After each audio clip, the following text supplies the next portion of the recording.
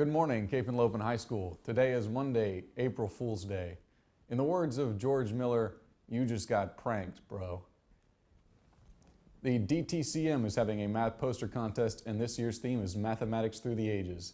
Students can enter individually or as a pair. There are cash prizes at the state level. Completed posters should be given to the student's math teacher or Dr. King in B115 no later than Wednesday, April 10th. Also, a reminder to any potential Honor Society members, completed forms are to be returned to Mrs. Evick on Monday, April 1st, to be considered for induction this May. Attention students, your Cape community cares about you. Know that we care and don't ever want a student to be in need.